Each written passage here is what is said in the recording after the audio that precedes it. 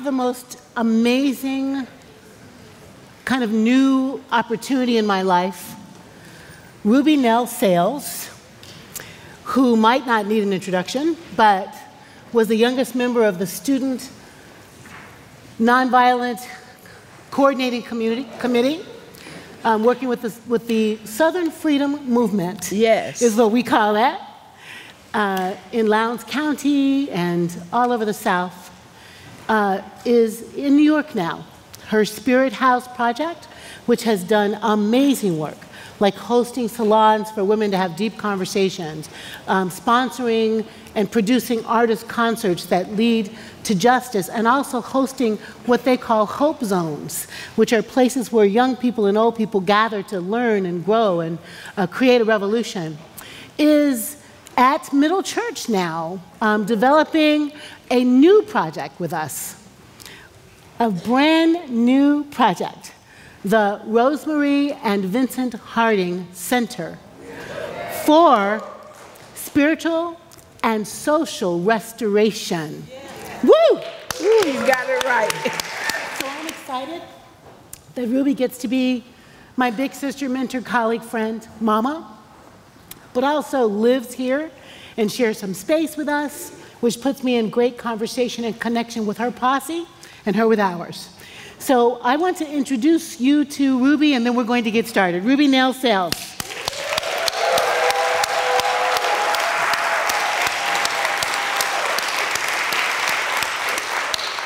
Hey, y'all.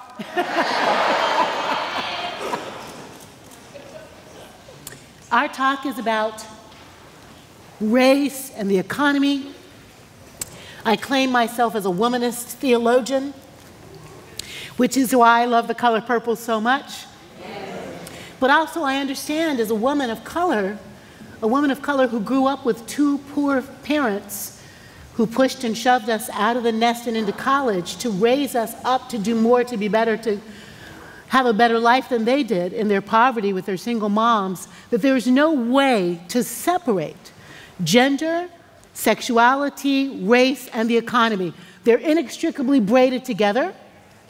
So if we're having conversations about the economy, we have to have conversations about race. And if we're having conversations about race, we have to have conversations about gender and inequality and sexual orientation, badgering, and craziness. So this is the conversation that Ruby and I are going to have today. And I wanted to set a little bit of a theological frame. She's going to set a theological frame. We're going to have a great conversation about these hot mess times and save some room for Q&A. Does that sound like what you signed up for? Yes. Okay, so I'm a Christian from the womb. I didn't have a choice about being a Christian. Mom and Dad were Christians, I'm a Christian. But my Christianity has changed over time. The narrative has changed over time.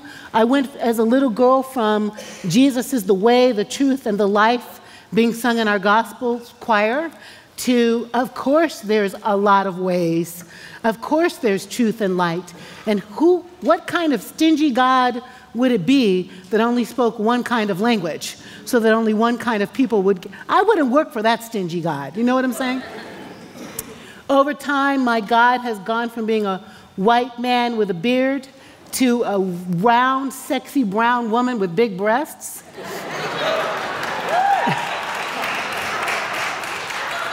I'm just saying. That's what I see. And a big behind. And a big booty. Like my mama, right?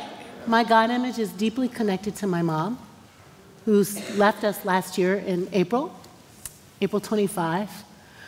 But she was my first preacher, and so as I introjected or took in the God image, as I was idealizing her, beautiful personality and soft lips and big breasts and big booty, also the first sermon she ever preached to me was at the first time I took Eucharist or the communion, and the bread is coming by, and it's this Hawaiian sweet sticky bread, the kind we made sandwiches with. And she whispers nothing about dead saviors. She says, this bread means God will always love you. So I eat the sweet, sticky bread, and I think, wow, God will always love me. Okay, I can do this. Mm-hmm. And then the little Welch's grape little cups go by. The children love little things. I'm like, look at the cup. I'm 6 years old, and she whispers in my ear, this cup means God will never leave you. So my first mommy sermon was, God will always love you and God will never leave you. So over time, the most important pieces of my faith are the omnipresence of God, the ever-present love force. And my eyes are open, my ears are open, my heart's open. I don't care how you call that thing, that ineffable thing. Call it love, call it life, call it the universe, call it the trees, the oceans. Mm-hmm. Surely God is speaking to us in many languages in all these ways. So my canon is a lot smaller. Thank God for the lectionary. I would preach like 3 texts all year long. One would be Psalm 139, where I'm reminded that I'm awesomely and wonderfully made in the image of God. I could preach that every week.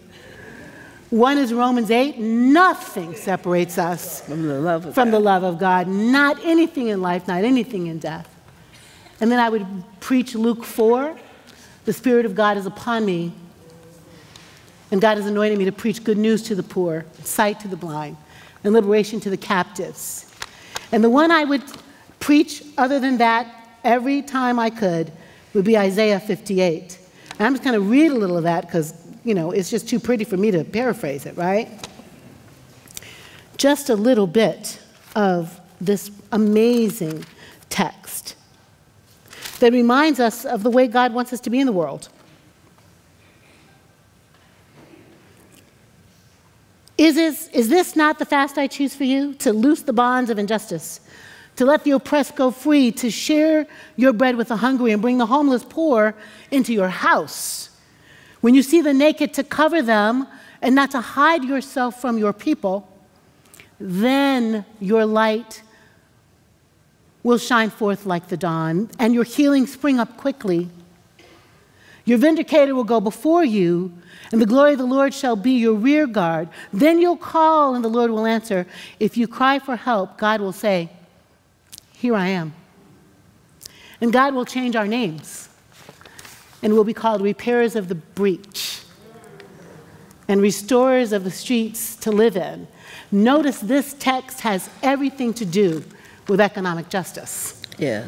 Feed the poor, clothe the naked. In other words, God is a little bit disinterested in our feasts and festivals and bells and homilies and gospel choirs and harps and, you know, secret handshakes All right. that make us part of a worshiping community. But God is totally interested in the outward expression of love, revolutionary love to everybody, to make sure that everyone has enough. So at Middle Church, we take that really seriously. I've been here 14 years. I cannot hardly believe that. But we've made 4 different vision statements in that time frame, different strategic plans, working particularly in the granular way every year to make sure that we believe the work we're doing is inside the V, inside the vision that is cast in Scripture, in those Scriptures. Not Scriptures that talk about abominations and crazy things like that, but Scriptures that are anchored in love, and Jesus' call to love, and God's call to love. So I'm going to read our vision statement to you. It's somewhere in your book, but listen to what we think God is calling us to do.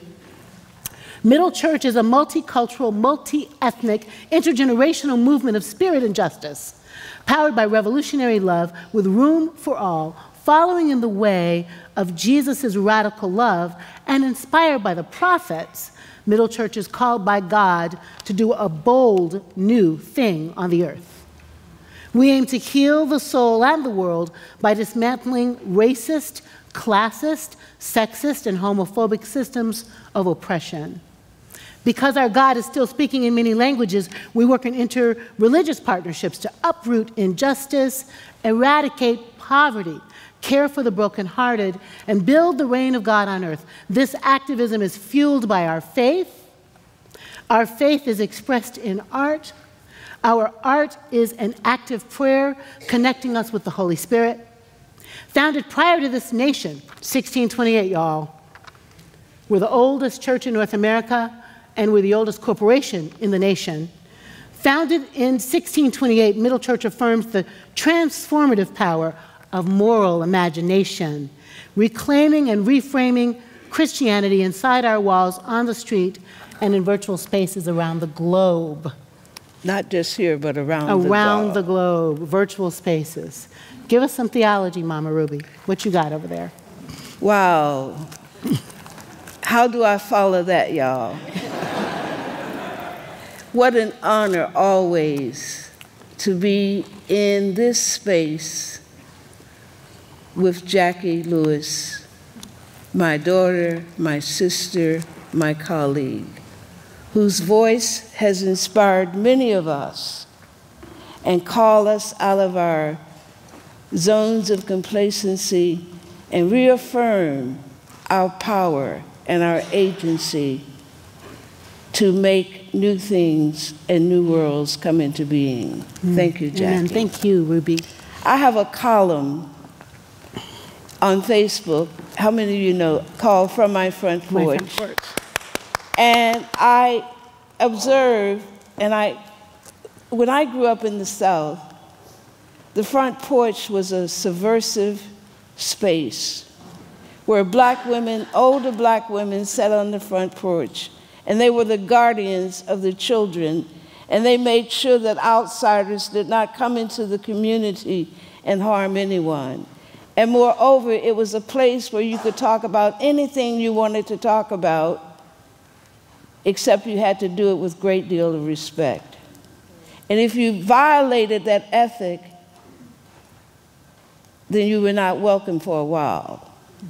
So I grew up under the tutelage of those black women, spiritual geniuses, who did front porch duty.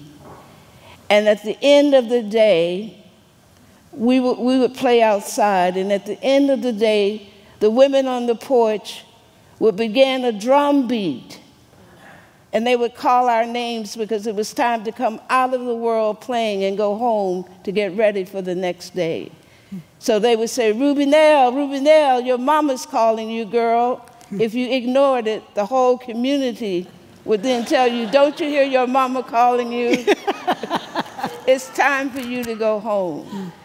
And so we've been out in the world, and there's a voice echoing in all of us this morning, calling our names. It is time to come home to our authentic selves and be about the business of a new world coming. Amen. I thought about our task within the context of revolutionary love, and I wrote a little thing about what I think.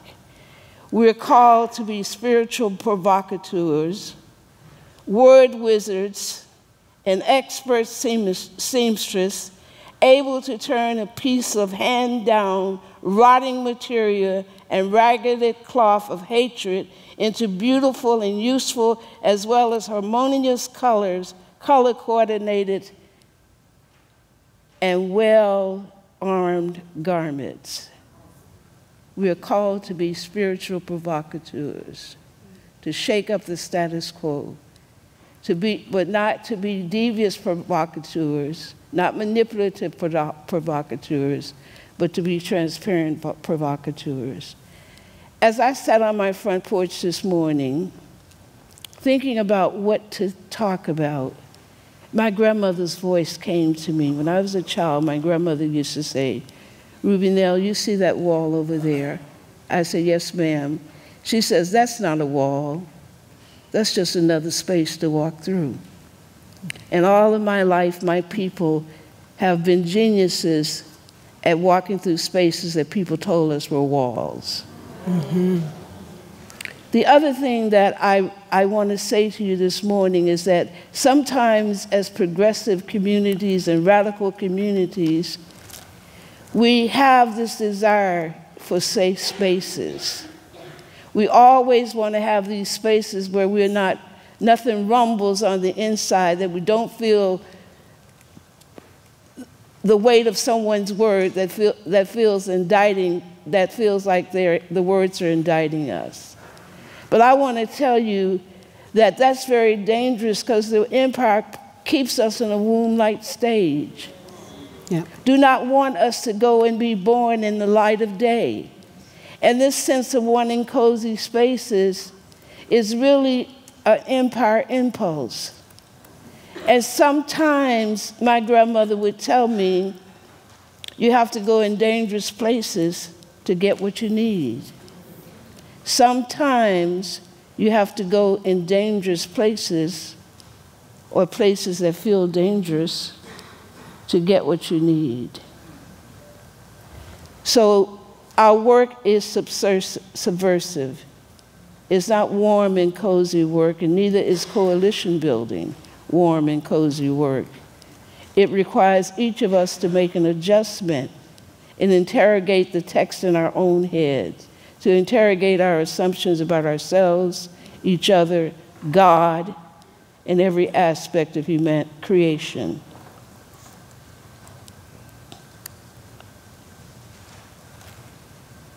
I also heard the voices of my ancestors, held in captivity, their bodies commodified, dehumanized, their personhood and their spirits vilified, Black women victims of state-sanctioned rape, Black girls victims of state-sanctioned rape, economic exploitation to feed the predatory and greedy machinery of an enslavement industrial complex, to provide for the well-being of a people who fed off of the body and lives of Black people. And I heard and out of that brutal situation where sometimes my people felt so low down in the valley, they couldn't hear nobody pray. But yet out of that arid soil, they fertilized a new theology in this troubled land, and that theology was Black folk theology. And at the heart of that theology was agape. I love everybody, I love everybody, I love everybody in my heart, and you can't make me hate you, and you can't make me hate you in my heart. That was revolutionary love. It was an alternative to the systemic hatred that fueled the machinery of an enslavement industrial complex. It was a way, it provided a path of redemption, not only for Black people, but even for people who enslaved them, out of the hell of moral nihilism onto a pathway of redemption. That, to me, is the first plank from my people of revolutionary love in this land called America. Beautiful, Ruby. And this morning, I just want to end this by saying, I also heard the psalmists. They understood that while they wanted a clean heart, it didn't happen by simply praying. It didn't happen by sitting across the room in their shacks talking about it, that you had to blend the inner life with the outside praxis, that it was a spiritual call, that it was a call to agency. And the psalmist says, God, give me a clean heart and renew my spirit. That is a call to action. That's not sitting down intellectualizing. That's interrogating one's own self. It's a process of purging out of us empire consciousness and moving towards a mountaintop consciousness where we begin to see ourselves and each other in very different and clearer ways.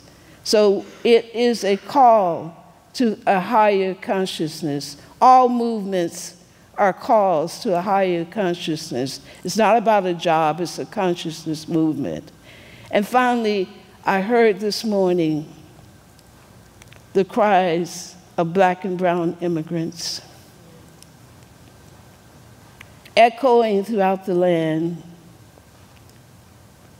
saying, by the waters of Babylon, where we sat down and where we wept when we remembered Zion.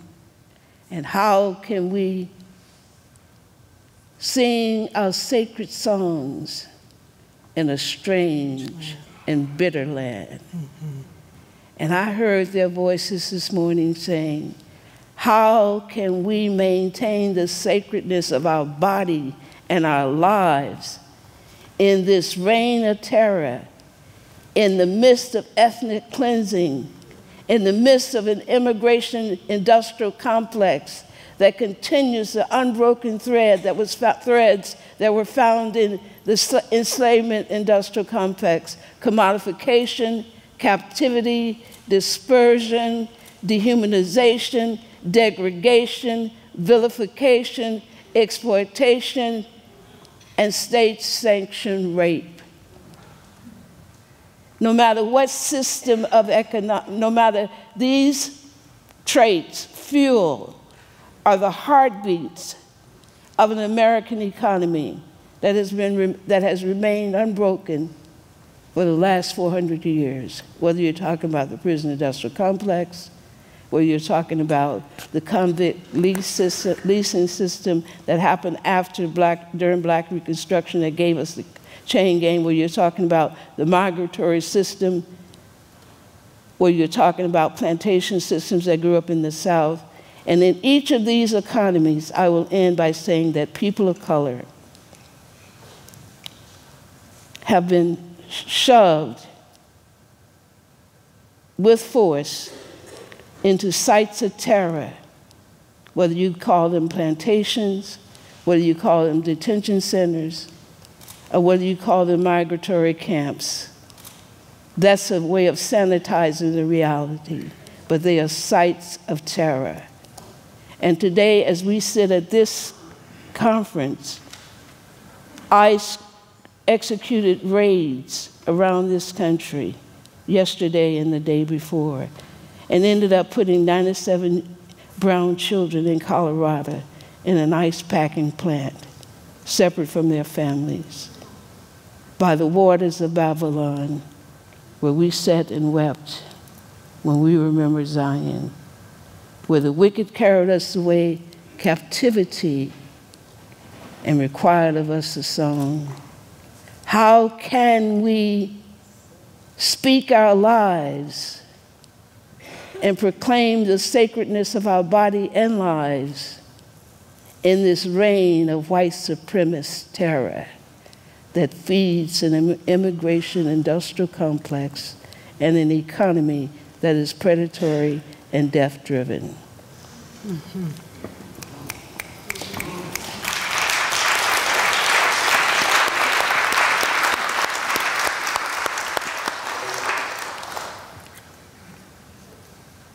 Ruby, the poverty in which my mom and dad lived is hard for me to describe. My mom was picking cotton in the Mississippi Delta when she was 4 years old. And by the time she was 11, the bragging on her was she could pick as much cotton as a grown man. Yep. And carry the bag. The oldest girl in a family of 3 children, my uncle, her brother, being frankly obese and not able to work. Mom was her mother's husband type person, partner person, and the big sister to her little sister, Verlene. And she frankly didn't graduate high school until she was 21 years old. A fact I learned only recently after she passed, because she worked and worked and worked, and therefore took longer to graduate from high school. They used to use corn cobs sometimes for TP because they didn't have any money to buy it. She and my auntie played basketball and their mom would work 3 jobs to scrape up money to send them off to play basketball. But she had like 2 pair of underwear, and she'd have to wash one and hang it and wash the one and hang it. And I'll make you laugh, when I was a young woman, I had some underwear, but because mommy was always washing, you know, like that just came in my generation, is the way you travel. I can have 10 pair of drawers in my suitcase, but I'm still washing and hanging. Right. Like that's just the way you do it. Right. Wash and hang, wash and hang. Right. And make sure they're always clean. Make sure they're always clean. That's right. Just freak, no matter how poor you are, they better be clean. My dad grew up with a stepfather and his mom. And stepfather hated dad, so he was abused by him. His mother inherited land when the stepfather died, and the clan came often to shoot at her to try to take the land back from them. He cries every Christmas because when we give him presents, if he gets something more than the 1 sweater he got from the time he was 7 till he left home at 17 to go to the Air Force, it makes him cry that we love him enough to give him more than the 1 turtleneck, often hand-me-down sweater he'd get. It's hard to describe the poverty. But I want to say, you know, we've been talking about dreams, and we're talking about complete the dream. I just read you the Middle Church vision. Of course I have my own dreams, my own visions. You want some water? I do. I'm going to drink some. Okay. And I just don't think anybody should be poor. Period. To me, it's very simple. And I feel like it's my job to convert you if you're not converted. I mean, the scripture says the poor you'll always have with you. And like, I don't know what the heck Jesus meant when he said that.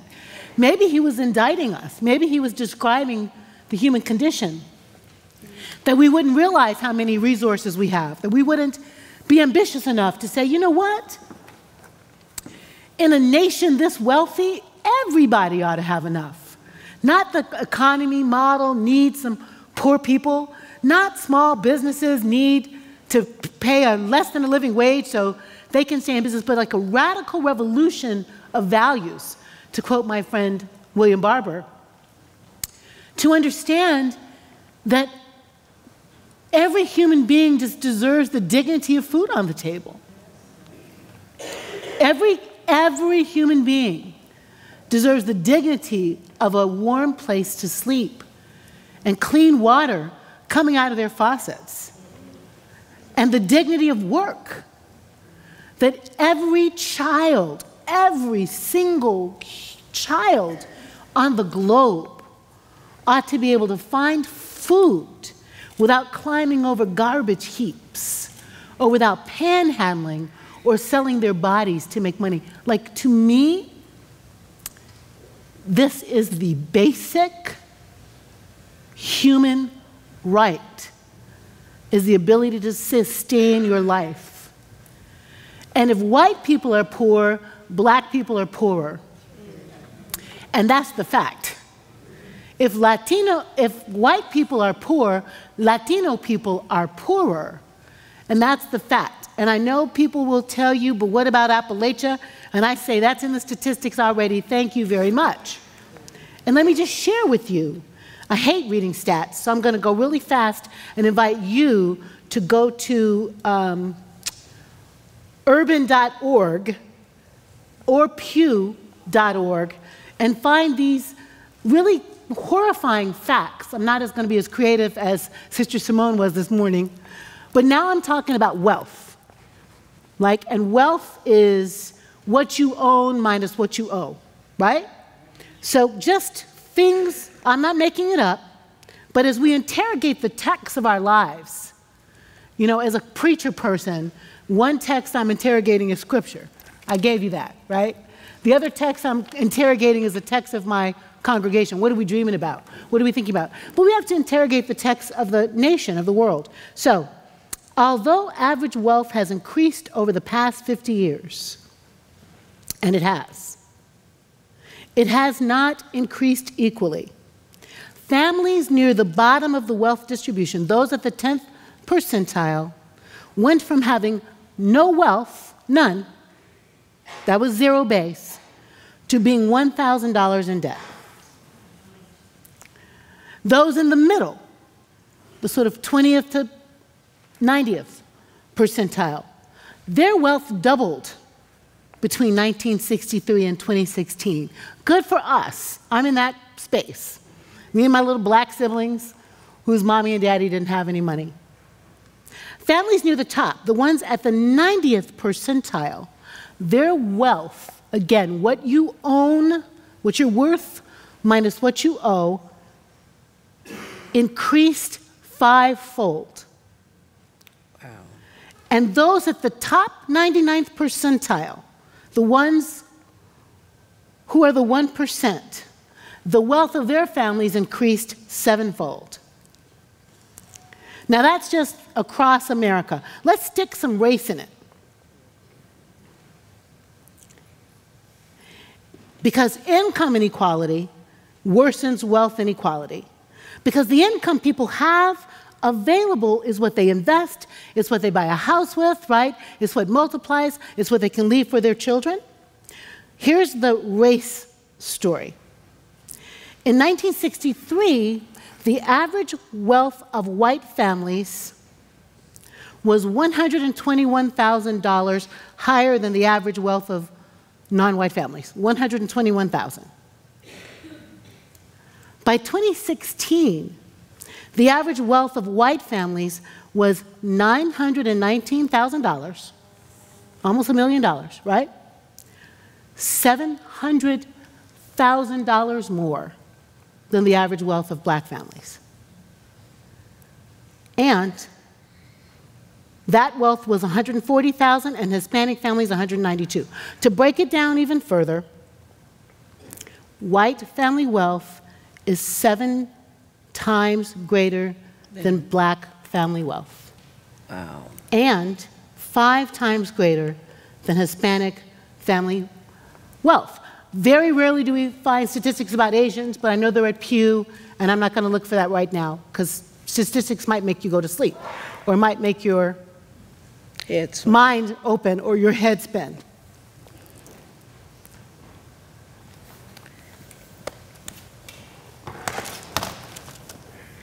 Why is that? Because black families started in chattel slavery, largely in this nation. People didn't get 40 acres and a mule when slavery ended. When Emancipation Proclamation was broadcast across the land and finally got to those folks on Juneteenth, immediately there was an historic and horrific reaction to the liberation of the slaves, and slavery continues. Yes. In the form of sharecropping. My grandmama was a sharecropper. You don't own anything, and anything you make goes back to the man. Reconstruction meant lynching and the taking of land and the reinstitution of slavery in this way. Fast forward to world wars, where blacks, though segregated, fought for our nation and came back home to ridiculous prejudice and the inability to take advantage of things like veterans' rights that helped veterans buy their first home. So they didn't buy any homes. So then they don't have that house to their starter house, to the next house, to leave to their kid, to go to the next thing. And when you could get a loan to buy a house, you were redlined out of neighborhoods where housing values rose. So you are retarded, you are diminished, you are behind the curve of economic development as an African American person. That is the manifestation of a deeper issue. Poverty has a spiritual context. Yes. Poverty is not abstract. It has social and spiritual meaning. And poverty in the West is deeply rooted in spiritual malformation and the social pathology of whiteness that gives rise to white supremacy and a white supremacist economic system, as well as white soul murder that detaches one. Let me understand, I didn't say that white people had no souls. I said that whiteness requires white people to commit soul murder, to detach themselves from the realities and the pain of other people. It is I-centered. And the great, great tragedy is that the soul murder required to be white requires white people to kill their ethnicities, to separate themselves from their history, to dismember themselves, and to not forget if they were Irish when their grandparents were strangers at the gate of England standing outside, or if you were English, forgetting the days when the upper classes used your body and used your lives as commodification, vilification, and dehumanization. It requires you to kill that and become someone reconstructed in the images of the very people who were the source of your pain. Amen. Amen. Do you understand what I'm saying? Amen. The very people.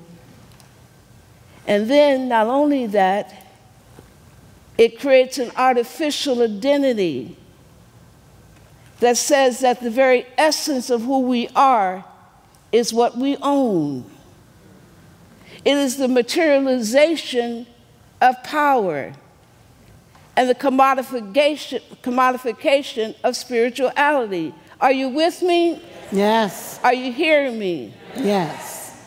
And so that we find ourselves participants, because each of us participate,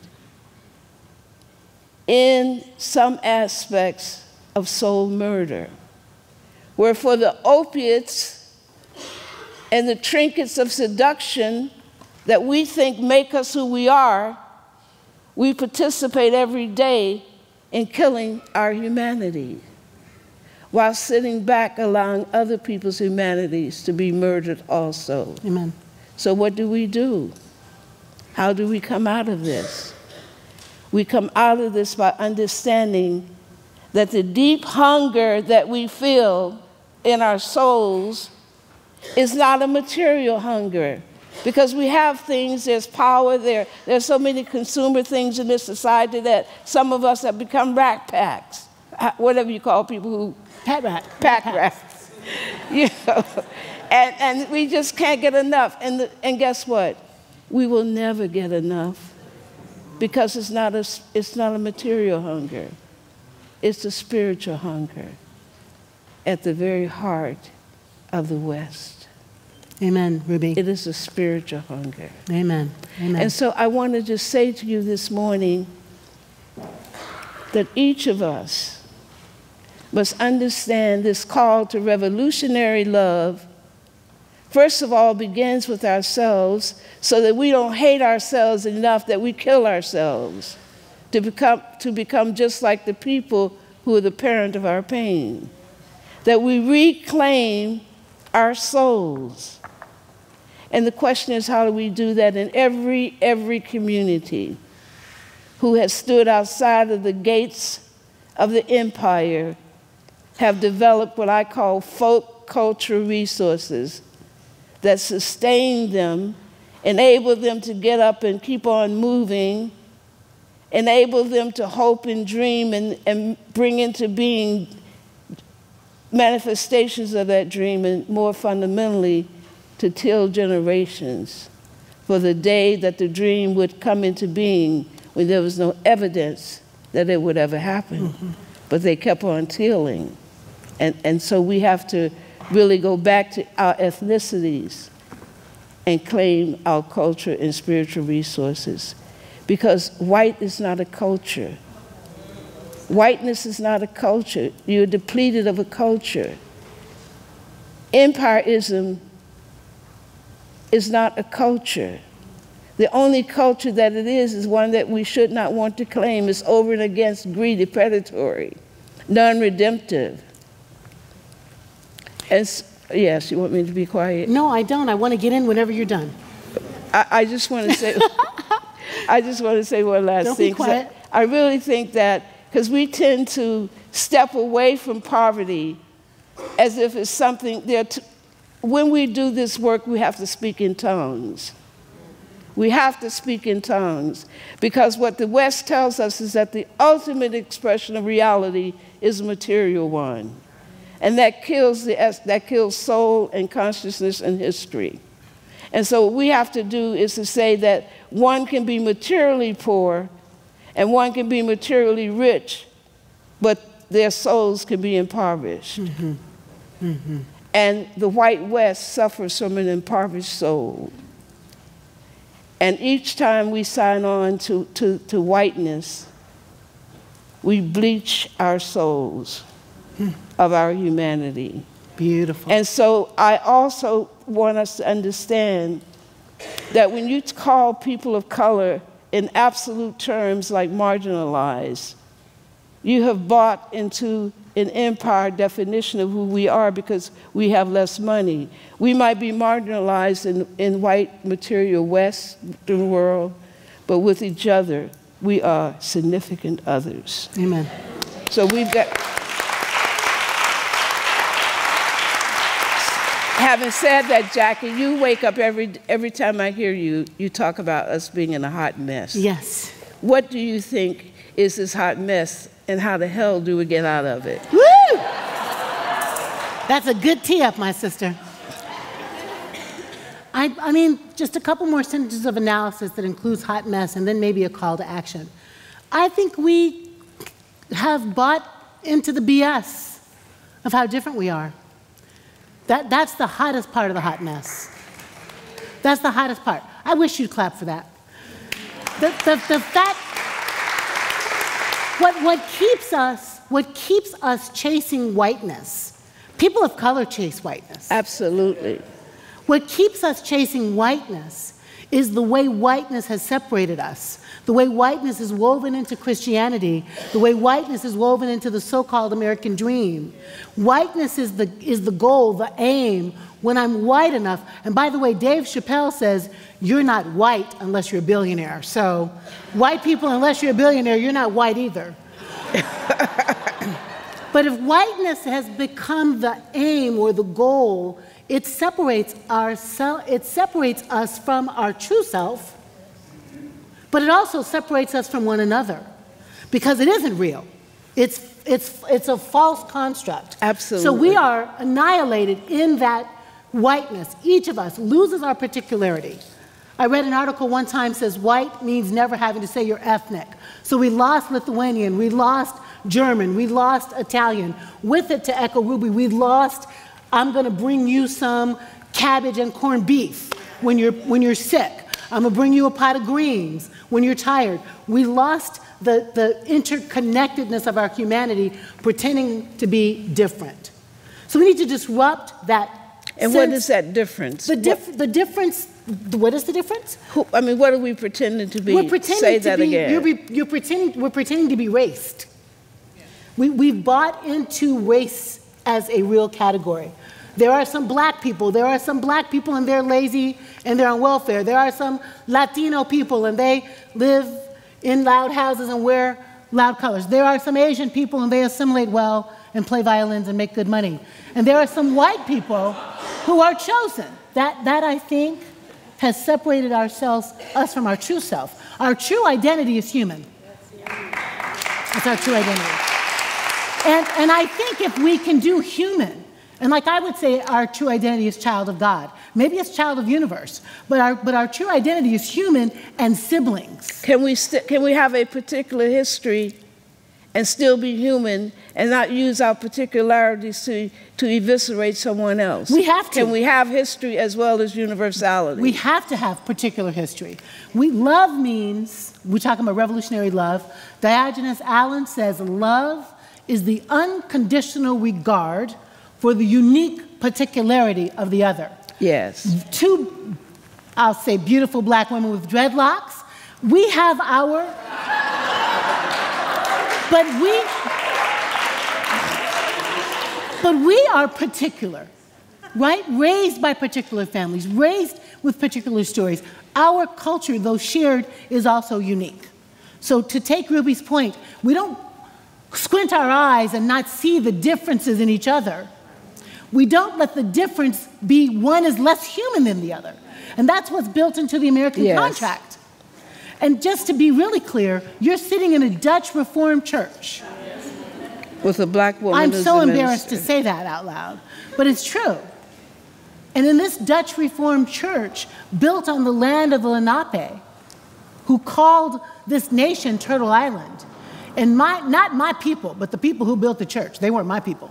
But the people who built this church in 1628, who came to trap furs with the Native American people, didn't come for religious freedom, built a church nonetheless at the fort, at the wall at the fort, which became Wall Street. And the Lenape people said, you know what? Why don't y'all just chill here for a little while? I'm paraphrasing. And we'll see you when we come back. And they came back to stolen land. So let's not let our economic discussion not include the way America is built on stolen land by enslaved African people. And then with cheap Chinese labor. So all of that is in the stew. A couple more points. I want us to think about reparations on our tongue. I'm just going to say it. I said it at a Jewish synagogue and they never invited me back. Ever. Dr. Lewis, would you say a word about reparations? Yes, I will. Never hear from you again. And what I mean by that is this. And this is the place I want to analysis convert you. You get to be a person whose parents had wealth and you get to have it. Good for you. But if you're a human being that's a sibling, will you let your sibling human family die of hunger while you have your wealth?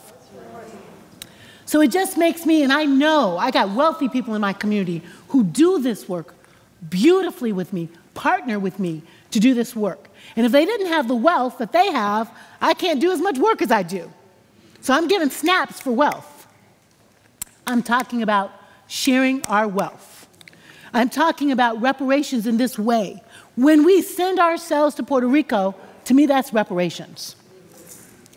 When we think about what should we be doing with the reservations and stop lying to ourselves because they can have a casino, that somehow they're okay.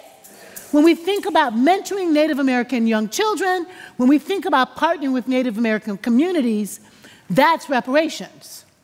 When we mentor African American students, when we adopt a kindergarten, when we make donations to the United Negro College Fund, when we sponsor Tuskegee, when we understand hope zones, when we partner with freedom schools, that's reparations.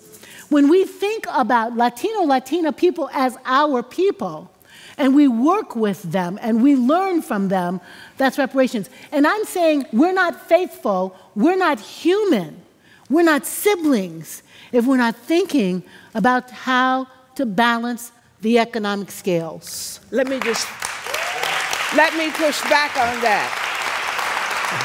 Let me push back on that. While I recognize that white people in the driver's seat economically, I want to say that they're standing at the curve spiritually. And so that if we talk in double tongues, what might reparations look that transcend this material world of riches? That's good. And I want to say to you, let me lay out to you what I think reparations look like. It is a pathway towards redemption that each of us can walk if we choose. And let me begin, it's a pathway of 5 R's. The first R is recapitulation. Telling the truth about our histories with each other. Mm-hmm. Telling the truth about not only our histories with with each other, but our histories with God and our history with the universe. And the third thing is reparation.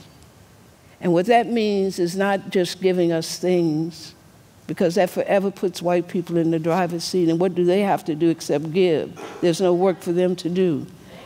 And so that the next reparation means repairing the harm, the spiritual and social harm that we've done to each other and that whiteness has made us do to each other. Then you move towards reconciliation. And reconciliation is like mediation. Both people have to have a voice in the process. Everybody, in order to reconcile, I can't dictate the terms. And if I'm just talking about what white people owe me, then I don't give white people a chance to go back and repair the harm that the parents of their pain have created in them, and that they also go to the empire and renegotiate their humanities. And the next one is restoration.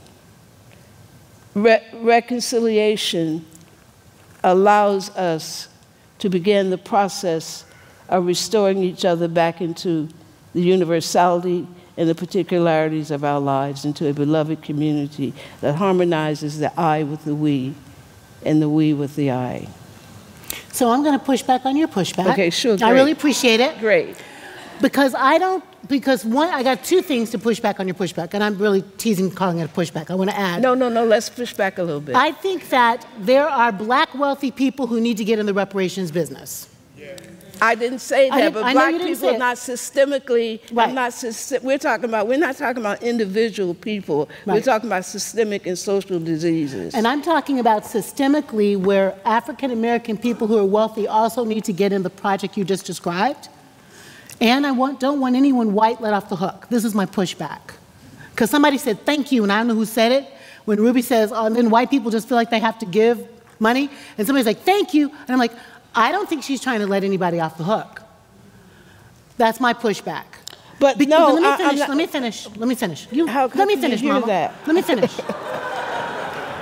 I'm really saying, as strongly as I can, no matter what race or ethnicity we claim, because we said whiteness is a construct, I'm asking us to think about how we use our money, period. Because, almost done. Okay.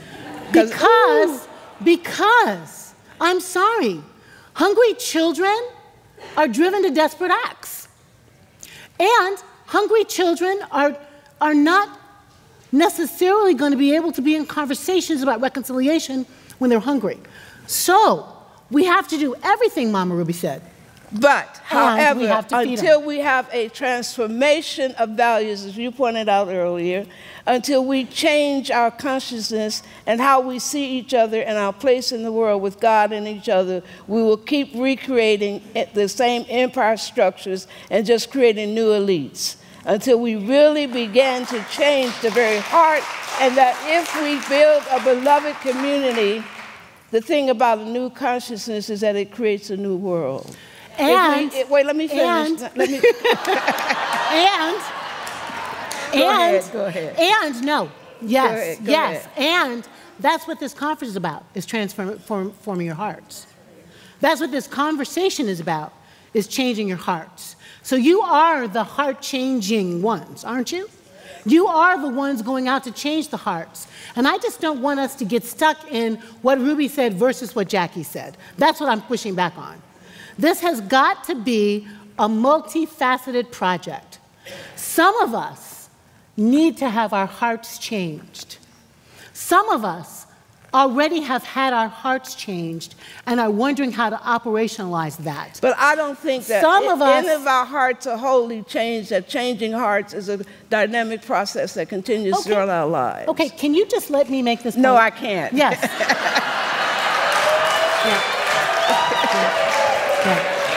Yeah. I want to make this, I'm going to make this point so nobody misunderstands us. Tell them that black women do this all the time. We do this all the time. This is front porch talk with peach cobbler and ice cream and iced tea or red wine. This is what we do. We're like the secret Jews. The Jews like to argue, so do we. Right.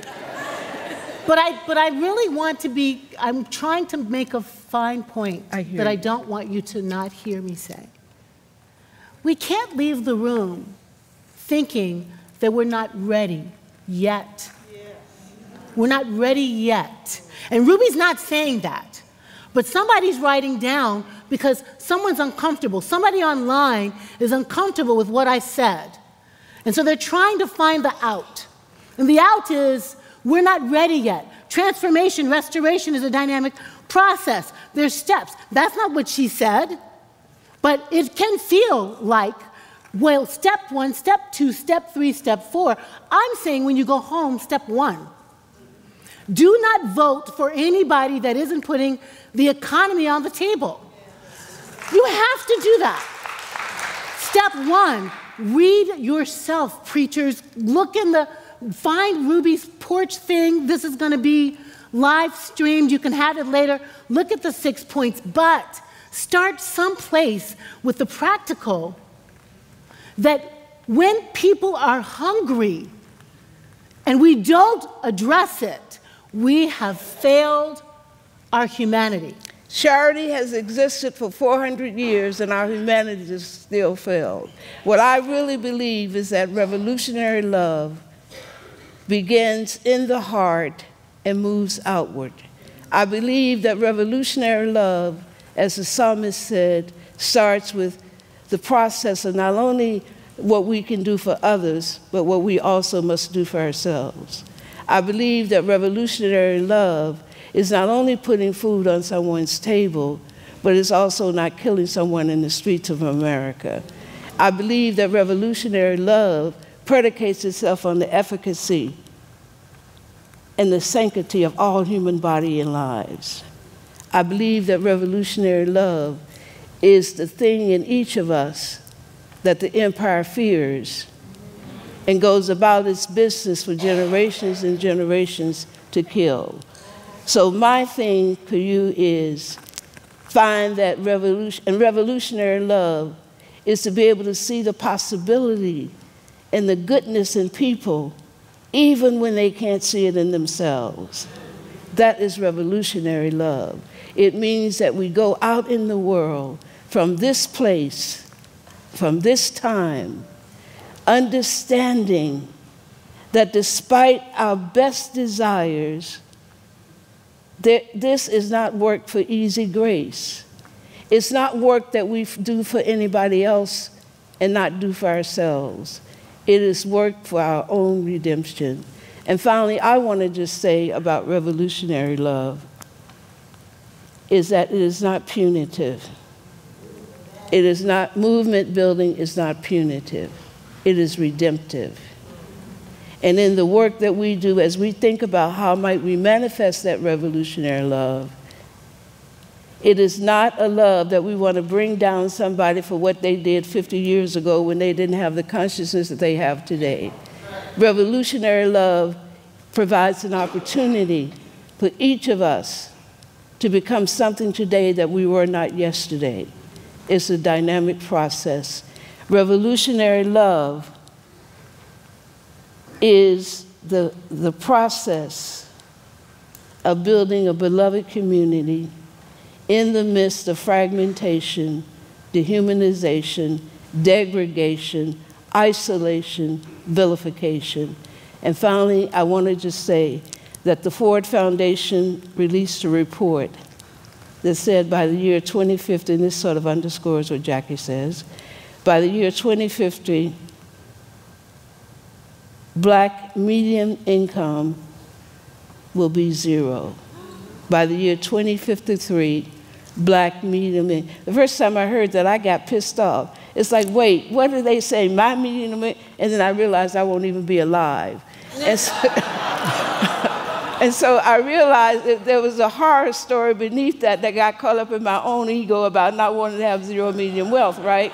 That this country has issued a death warrant on young Black children today and those yet to be born. They do not intend to have a future, for them to have a future in this country, because in a white supremacist, in a world that is predominantly growing, predominantly majority colored, in a world where the fertility rate of people of color outnumber the fertility rates of white societies, these guardians, these cultural warriors who are guardians of a white supremacist global world, do not intend for my children and their children to have a future, because they see the future, their futures, as a challenge to the efficacy of white hegemony and white nationalist power. I say to you, revolutionary love begins right now in our hearts.